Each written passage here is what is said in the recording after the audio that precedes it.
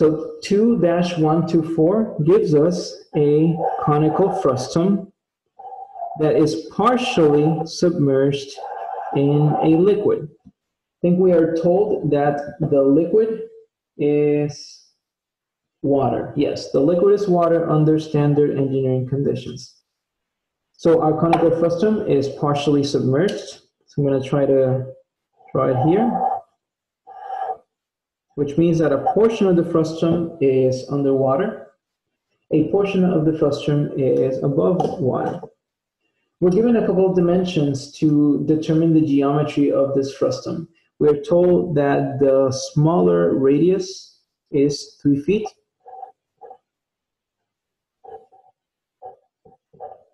And we are told that the larger radius is 6 feet.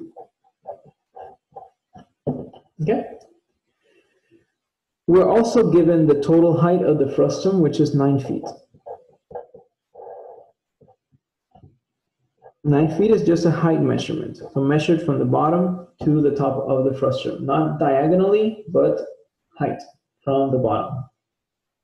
And then we are given, or we are given the height of the frustum above the water surface as h. The problem identifies it as h. Now the problem says, determine the height at which this oak block will float above the water surface. And we're told that the specific weight of this object, so the specific weight of this oak wood, is 48 pounds per cubic feet. Now we need to use what we already know from fluids. This is water under standard engineering conditions. What is the specific weight of the fluid? Of water? 62.4 yep. pounds. Appreciate it. The 62.4 pounds per cubic feet. I don't like this subscript W, so I'm just going to call it block. Because I look at W and I think water. So I'm just going to call it the specific weight of the block, 48 pounds per cubic feet. So this is a fun problem. Okay? And we're going to have to solve it by going back to our geometry, but also by applying a little bit of our knowledge of fluids. So let's think of the following. If this oak block is floating, that means that our forces are in equilibrium. And what forces can you identify acting on this oak block? There are two main forces that we're going to consider today. What are they? Weight. Okay, so we have the weight of the block. I'm just going to draw a little line here. Fw. And what other force is acting on this block? Buoyancy. Buoyancy, right? So buoyant force pushes my block upward. My weight pulls my block downward. Now, if this block is floating, that means that there is a balance between these two forces. In other words, if I were to go back to my statics and do a force balance, sum of forces in the y direction, I'm just going to call this vertical axis the y-axis, just for now. Sum of forces in the y direction, I get that I have a buoyant force pushing upward, that's positive, and the weight of the block pulling downward, that's negative. And if this is a system in equilibrium, the sum of forces equals 0, which you learned in your statics class. So what does this give me? This means that I can now express my buoyant force as being equal to the weight of the block. Oops, buoyant force, here we go, as being equal to the weight of the block. And now, if I can figure out what the weight of the block is, then I can figure out what the buoyant force is. And you might be wondering, why is that helpful for me? So remember one thing. In week number 3, we defined our buoyant force as equal to the specific weight of the fluid times the submerged volume of the object. And why is that important? The buoyant force that's pushing this block upward is equal to the specific weight of the fluid, that is water, multiplied by this submerged volume of my block. So if I know the buoyant force, then I can find this volume.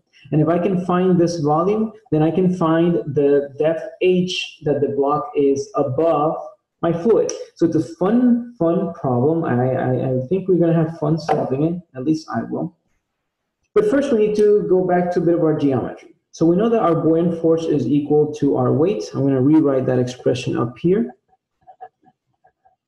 And we know that our buoyant force is equal to the specific weight of my fluid. And my fluid is simply water, multiplied by my submerged volume. I'm just going to call the submerged volume V sub for submerged. Now this is equal to my weight. And I don't really have the mass, so I can't really calculate the weight. But remember that we define the specific weight as equal to an object's volume, or weight, divided by its volume. And based on this definition, we can solve for an object's weight by simply multiplying the specific weight of the object times its volume. So now that I have this relationship, I know that the weight of my block will be equal to the specific weight of the block multiplied by the volume of the block. Now from here moving forward, you are done with your fluids. Everything else moving forward is geometry. So let's try to figure it out. What is, right, and this may be a tricky question, but what do you think is the volume, right, of a conical frustum? And if you don't remember this from geometry, there's two things you can do. You can try to visualize this as a cone, for which you're going to have to determine the total height and then find some sort of factor of proportionality, but that may be a little bit hard. So what I'm going to do is, if you don't remember your geometrical relationships, you can always look them up. These are typically easily found online. So can somebody give me an expression for the volume of a conical frustum based on my 2 radii and my height? You can find it online if you want. You can just give it to me or whatever. Volume is equal to h over 3 pi r squared, if I'm correct. Which r? There are 2 radii. Honestly, this is where I got confused. I would only use just a small lowercase r. Mm-hmm. No, that's okay. That's perfectly fine. So let's look at that. So you mentioned the volume was equal to h over 3 pi r squared. Now that is actually the volume of a cone, okay? So this is the volume of a cone. So a cone, if this were a cone, it would look like this, okay? And that's why you only need 1 r value. Now this is kind of like a cone, but not really, right? We have the volume of this cone minus the volume of this imaginary part. So there's 2 ways we can solve it, right? We can use geometry to figure out what this hypothetical height would have been, and then find the volume of my hypothetical cone, and then subtract from it the volume of this little cone. So that's one way of solving it. Another way is to try to find the volume of a conical frustum directly, okay? So either way, we're going to get the same relationship. So the volume of a conical frustum, it's a pretty complicated equation, but it basically comes from this cone equation. Now, I don't remember if I don't know if I'm gonna give you the correct value or not, so you may wanna check this online and confirm if my value is correct, but I think, if I remember correctly, the volume of a conical frustum is actually related to this number. It would be h over 3 times pi, so the constant remains the same, times, and here's where we're gonna aim, we're gonna start to consider our different radii. I think it's gonna be times 1 radius squared plus another radius squared plus the product of our two radii. Can somebody confirm if this is the correct equation for the volume of a conical frustum? Yeah? Okay. That's right. That's right.